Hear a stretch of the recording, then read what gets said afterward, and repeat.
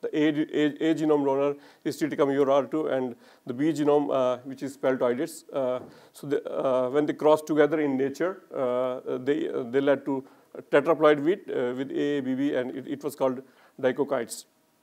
And when we started cultivating it, domestication of this led to the cultivation, and Triticum dicoccum, it was cultivated around like 10,000 BC before this time. But at the same time, another simultaneous this crossing event happened in nature, and the D genome donor, which is Agilops toshai, it crossed with the tetraploid parent, and they led to the spelt wheat or the hexaploid wheat, which then was cultivated as a bread wheat, or our normal common wheat, we call it. And the problem with this was like it was hard threshing, and there were some other traits which came from the wild species. So it took a lot of time for this wheat to be cultivated normally in the shape which we do nowadays.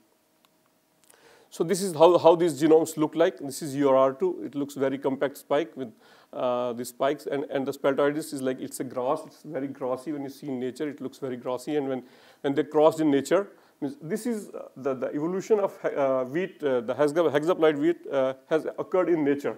So, but we know that the wheat is a self-pollinated crop. So one of these parents, like Speltoides or toshai, they may be having a bit of cross-fertilizing nature. So they did cross with each other, and it came up to be this tetraploid wheat. And this is the goat grass, or we call the D genome donor. And when it crossed with this one, this is how it evolved. I think this is very basic. You all may be knowing about this. So a bit of like why wheat is important. Like there's a prediction that in the next 50 years we will need to produce more food than what our population is growing at a very faster rate. So wheat becomes one of the major cereals after rice and maize, where we need to produce more amounts, because wheat is consumed across the world in different countries in different forms. It's not like region specific. Wheat is grown across all the continents. It is cultivated in more than 100 countries. So it's like it's breakfast, lunch, dinner for us, all of you. We consume more wheat than other crops. So worldwide, it's cultivated on more than 225 million hectares of area. It contributes to more calories, as I have already said. Its trade exceeds than all other grains.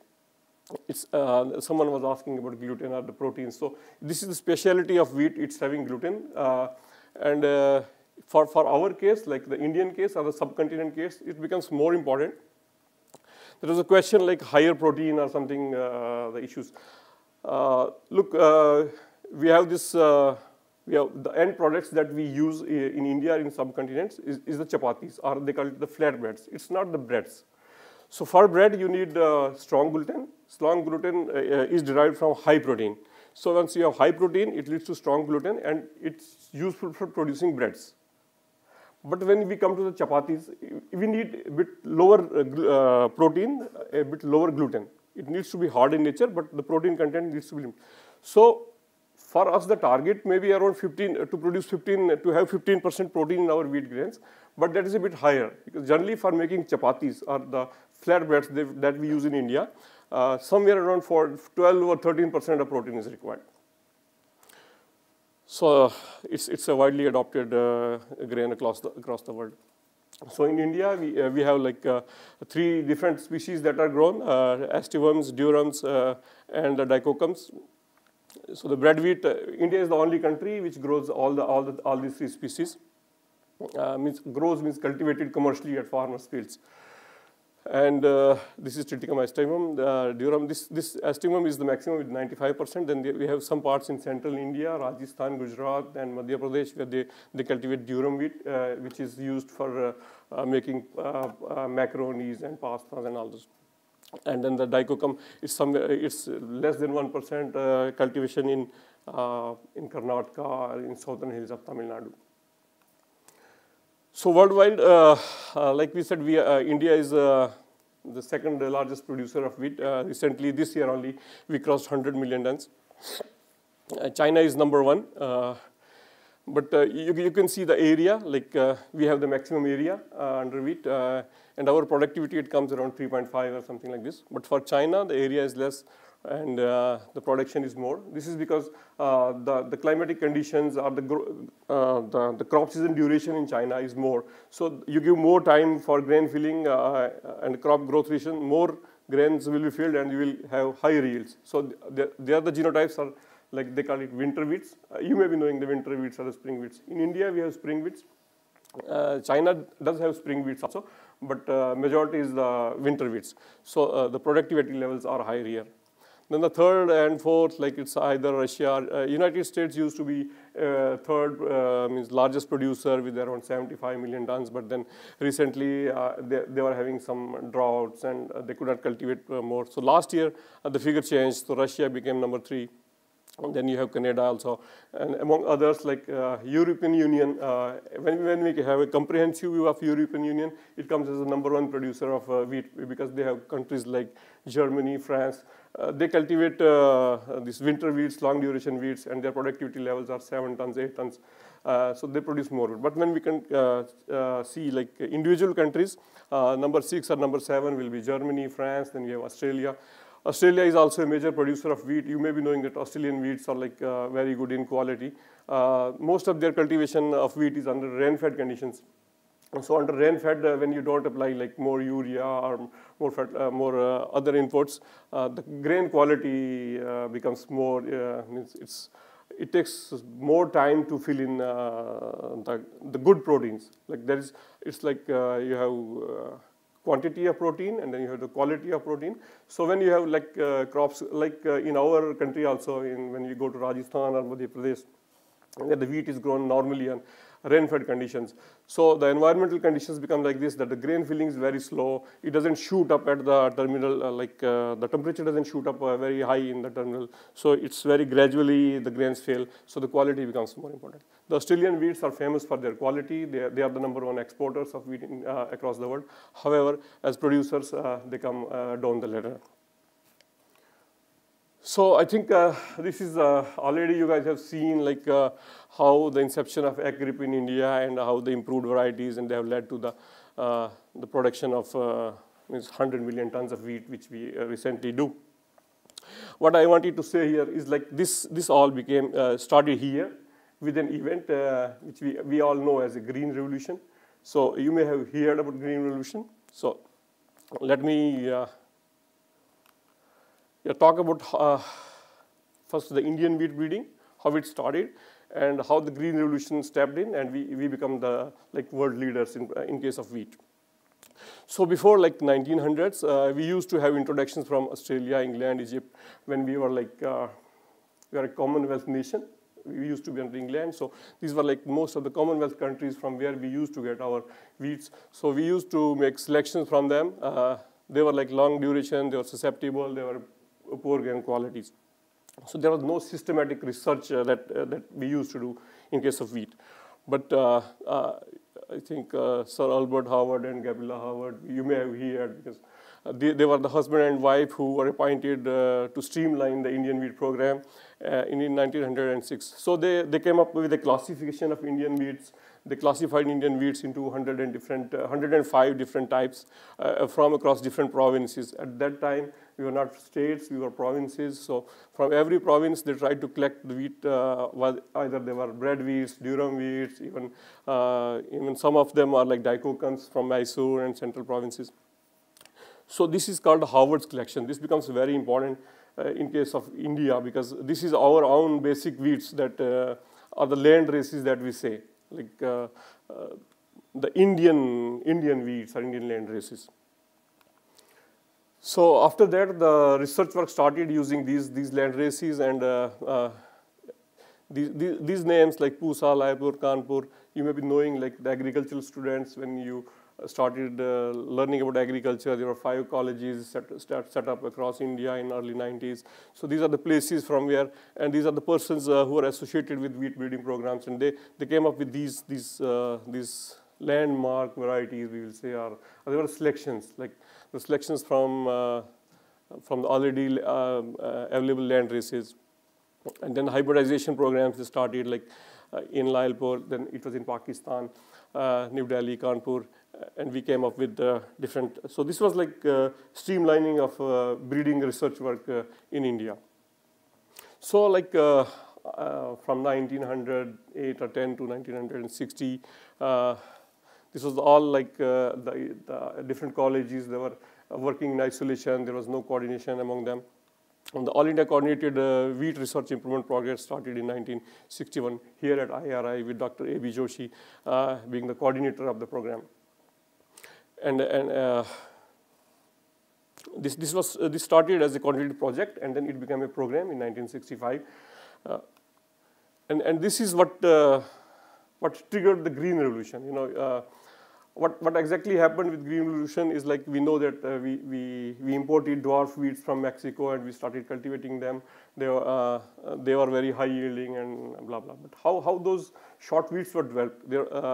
You may have heard about this Norin-10.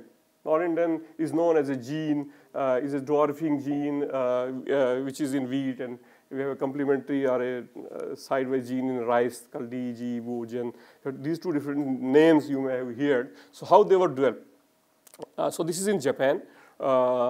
This was one land race which they imported from Korea, and this is of Mediterranean origin. These two lines, they were crossed to develop this one in Germany. In Japan. And then one more race, land race from Turkey called Turkey Red. The crosses were made in 1917, and this line it was developed in 1935. So this is like you will say like the crosses were made in 1917 and the line was developed in 1935. It was like 1917, 16. You remember the First World War? It started. So Japan and other countries, they were sidelined and. They couldn't, the research work got off like stuck up somewhere or something. But then this fellow, Gonjiro, he identified this one line which was dwarf. The dwarfness is derived from this line, from the Korean line. So very dwarf and sturdy stature, and it was identified and they started evaluating at their station in Japan. So again, then one more event happened during the Second World War. During the Second World War, this fellow Selman, he got this Norin-10 gene or the line from Japan, and he transported it to US, where Oliver Weigel in 1946 he made crosses of this Norin-10 with Brewer, and when these crosses were very promising. At that time, CIMMYT has started working in a mission mode with Rockefeller Foundation being at the base of it. So Dr. Vogel, he gave some seeds of these crosses to Norman E. Borlaug. Norman E. Borlaug is the father of Green Revolution. So he started crossing with the Mexican wheats. They are like spring wheats. Mexican and Indian environments are like similar, so they grow spring wheats. So this Vogel, he did in winter wheat. This is a winter wheat. And Mexican wheat for the spring wheats. So this gene, this parent was crossed with these lines to develop the semi-dwarf wheat varieties, which were introduced in India in early 60s. So this is the origin or the history of how the Indian program started to develop towards the Green Revolution. So the story goes like this: like semi-dwarf, they were introduced in 1962. They were planted at IRI station. And Dr. Borlaug, he himself visited India the next season when these two lines were found to be very promising, and he said the Mexican dwarfs can do better in India. And then India started importing seeds of these lines from Mexico, and these lines were known, they were evaluated and they became like they are high yielding. They at least out yield Indian varieties by 30%. So at the same time, like this coincided with the inception of our ACRIP, or the coordinated system in India. And after the recommendations of Borlaug and other wheat scientists in India, these two were approved. These two Mexican lines that were approved for cultivation in India.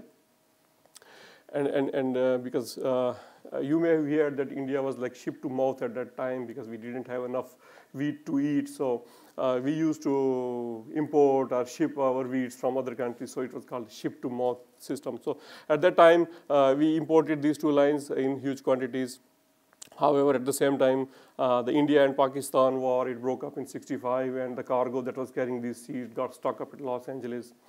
And then some other political situations led to the division of the seed lot that was supposed to come to India. So we could get just before sowing date, we could see around 7,000 acres of land using those seeds. And next year, Indian cabinet, they approved import of another 18,000 tons of wheat. And this is what was a path-breaking system or path-breaking story, you can say, that developed from developing those wheats to coming in India, and the green revolution, which we called, was triggered. So out of these lines that we got from Mexico, they were tested at IRI, PA Ludhiana, GBA2 Pantnagar. So these are the two lines which were identified at different locations based on data, and they were released as varieties at Kalyan, Sona, and Sonalika. So Kalyan, Sona, and Sonalika are the landmark varieties, are the mega varieties which are supposed to, because the earlier ones which we imported from Mexico, they were having red grains. So we used to eat chapatis. The consumers never used to prefer red chapatis or something. So these are the ones which are even improvements on those red wheats. So the dwarf wheats that we developed there they have a short stature. Short stature means if they are not tall, they won't lodge. They have a sturdy straw. The straw strength of is what also supports the lodging. It means it also supports it doesn't lodge. They were having number of fertile florets, there were more number of fertile florets. They were having high tillering, and more importantly, they were fertilizer, or I will say input responsive. The more fertilizer you give to them, the higher they will yield. Like the Indian land races or any land race which is tall in height, if you give more nitrogen, there will be more vegetative growth, and they are prone to lodging, and you may not get the desired yields. And they were also resistant to diseases. So this is once the system became in place, then they started crossing and hybridization. So they start every decade you will find some mega cultivars. They were developed across India from different institutions. For your information, let me explain. Sonora 64, PEV 18, and LR Lermaro 64. They were from Mexico. So then Kalyan, Sona, and Sonalika were the ones they derived from them. But these numbers, I think you may be aware, these numbers, they denote which place these genotypes have been developed at. Like this is HD, is like hybrid Delhi. This is not exactly hybrid. In somebody was asking about hybrid. This is not exactly a hybrid, but then since we make crosses, so they denominate it a hybrid. So this is for a hybrid Delhi. Then this is wheat Ludhiana, like WL is wheat Ludhiana, WG wheat Gurdaspur. And this is coordinated program wheat. Then wheat Hisar, Uttar Pradesh wheats, Punjab red wheats. So it's just to denominate. So every year you used to have varieties. You may hear these names like SD2009 or WL711. Someone who asked there is no epidemic for last so many decades, and so. Is it because of the varieties or things? Let me tell you one thing. Kalyan, Sona, and Sonalika, they were very high yielding genotypes. They have this potential of around 5 tons, but because they become susceptible to rust. You may hear, because this is on rust, most of your pathologists, you may hear that the rust, they don't sleep, it's a killer disease. So rust evolves at a far more better pace than what we as breeders do. Wheat plant cannot evolve itself. It needs us to evolve. But the fungus, it itself will evolve. So the fungus evolves very fast. So the varieties, they contain some genes. Once those genes are overcome by pathotypes, they become susceptible. So these are all mega varieties. They are having a yield potential of more than 6 tons, 7 tons. But they succumbed to the yellow rust, like SD2009, WL711.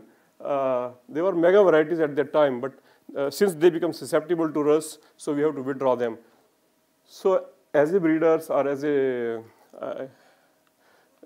scientist, when we started developing varieties with different genes, different combinations, which are resistant to those evolving races of pathogens, so we sort of try to take credit for this, that we have been developing genotypes with better resistance than the earlier ones, so that the rust epidemics didn't happen. So very recently, like PBW 343, it's a mega variety which ruled the farmers' fields for like more than 15 years. It also succumbed to the virulences of yellow rust in Punjab and Haryana states. So very recently, we have like Dr. Singh has already told you about these SG2967, 3086, and very recently the current Vandla or 187. So they are the ones which are having like more than 7 tons, 8 tons of yielding ability and resistant to different rusts. So again, this is the like the year and how the yield potential of these varieties has increased. So recently we have one, the current Vandla, DBW 187, which was released in 2018. It's having around 8 tons of yielding potential. So once we're looking at the yielding potential, you can see like how much we can, like what is the potential? Wheat as a crop, you cannot like keep on harvesting from it like 10 tons, 20 tons, 50 tons. It doesn't go like that. So it's having a potential, it's having a limit. So this is what we theoretically calculate is 20 tons is what wheat can give us. 14, this is a bit older figure for me. It's around 15 something, which a farmer in New Zealand has recently harvested, like 15 tons of from 1 acre, hectare. So this is what Mexican farmers do. This is like we in Punjab or Punjab, Haryana, the northwestern parts of India, the farmers have harvested more than 7 tons. This is the Punjab average, and this is the India average for this year. And you see like the traditional Indian wheats that we used to grow were even 4 tons or less than 4 tons.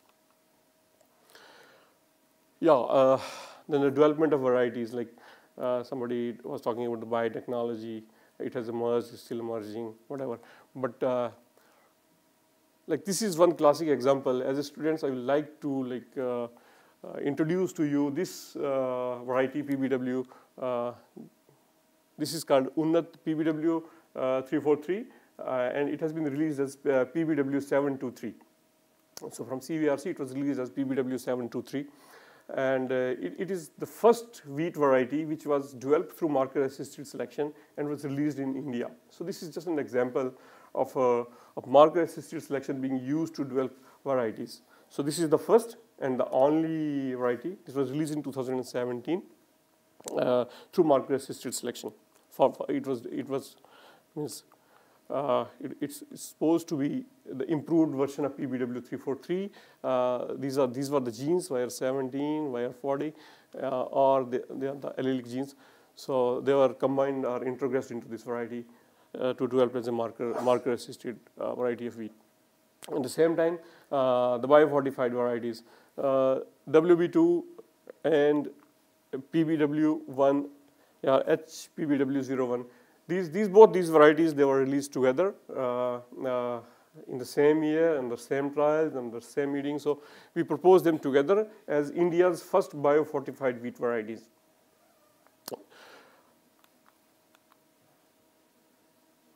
So this was about what varieties we developed.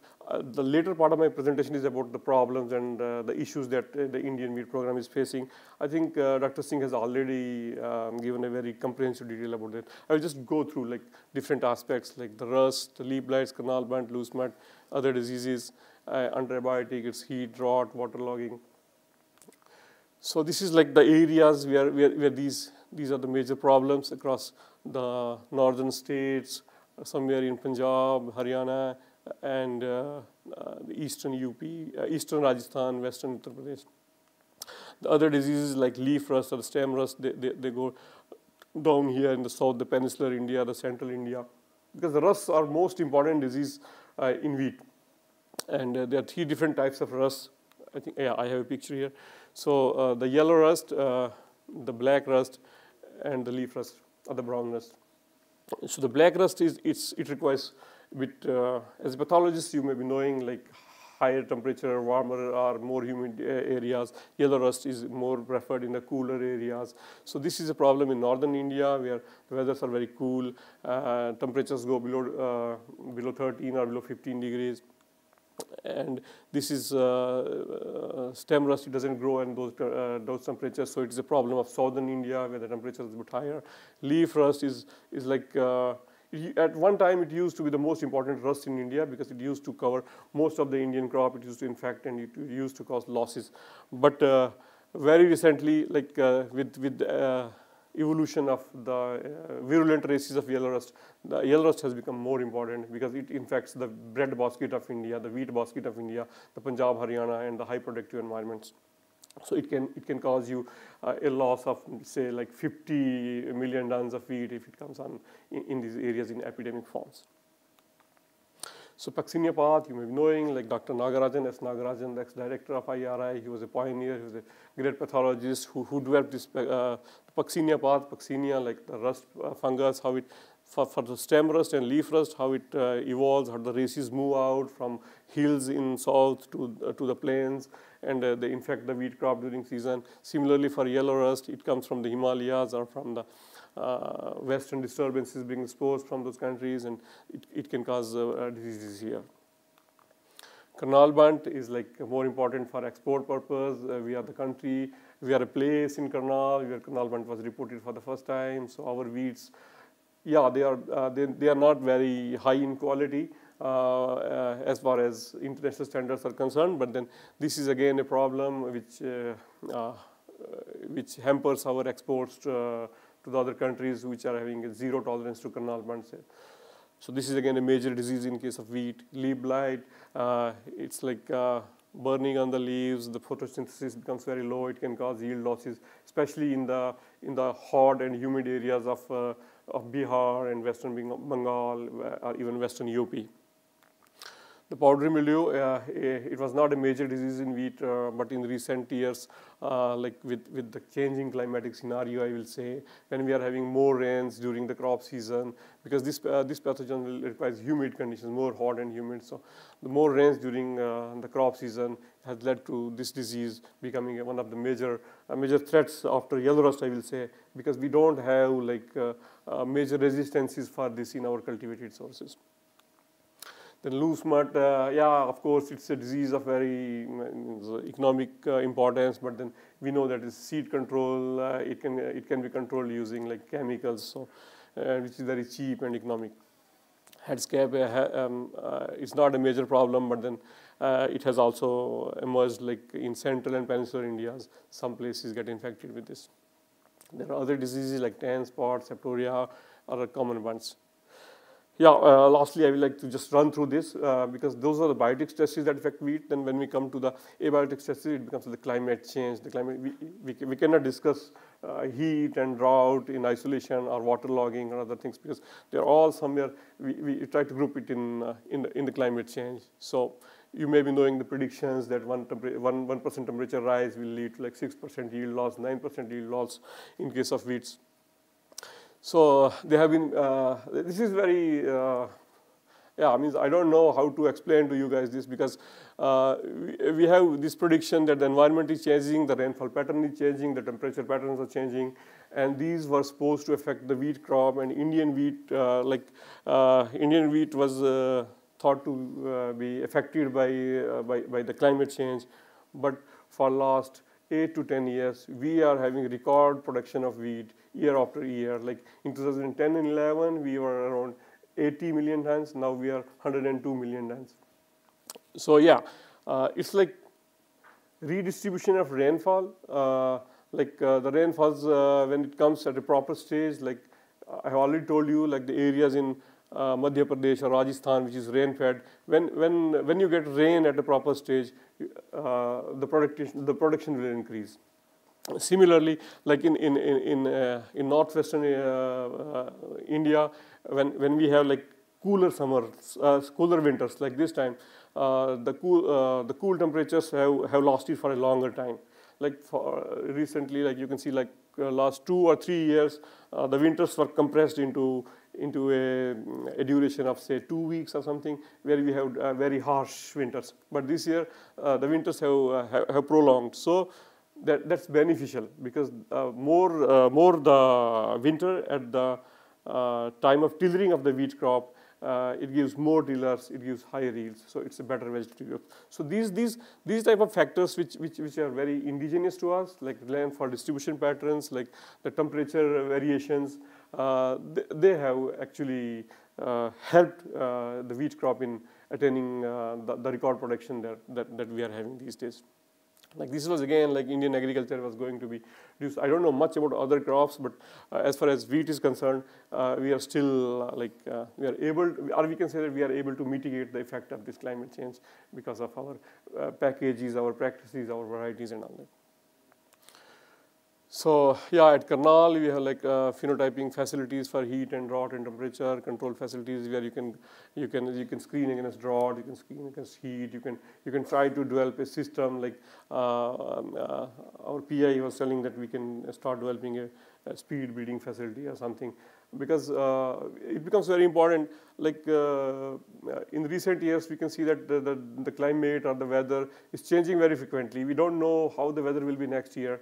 But before this, like before 2000s, we used to know that which environment we are going to breed the genotypes for. We never knew that the environments will change because they were like constant. We used to know that like in March and April we are going to have this type of environment in this area, so we need to this type of cultivars. But with recently this climate change, all this, we are breeding for unknown environments. We don't know, breeding takes like 8 to 10 years to develop a variety. So we don't know like what's the climate going to be of 2 years. So how can we do like breed for 10 years? So speed breeding or accelerated breeding programs or platforms, they can help you reduce this period of 10 years into 2 or 3 years, so they can be more useful in breeding or improving yield to improving wheat to these abiotic stresses. Again, groundwater, I won't touch this much. The drought scenarios, means we are not able to predict it properly because the uneven distribution of rainfalls in the season across the areas in space and time has led to like has helped Indian wheat program rather.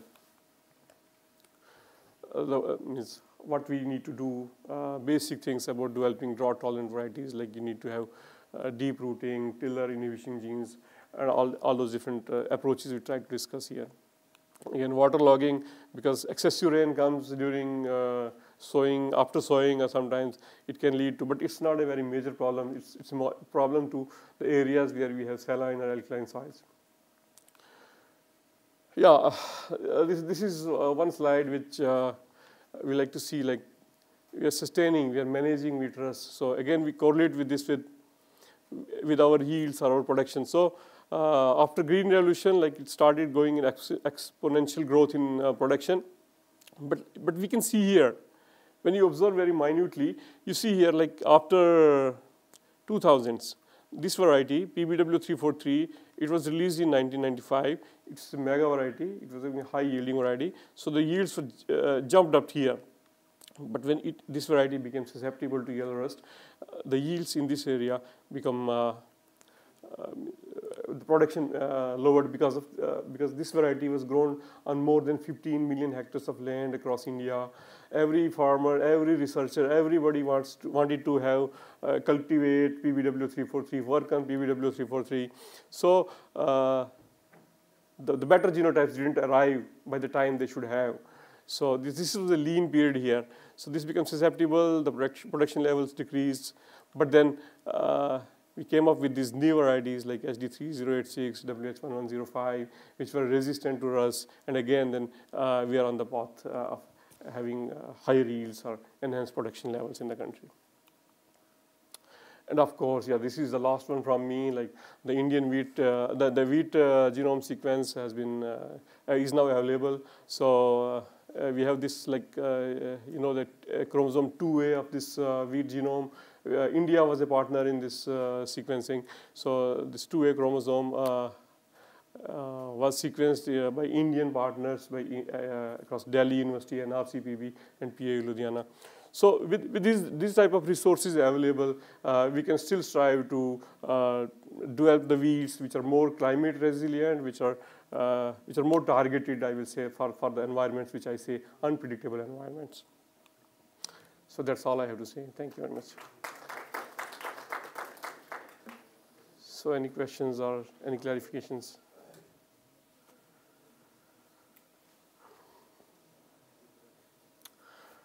Yeah, I think I was too fast, huh? Yeah.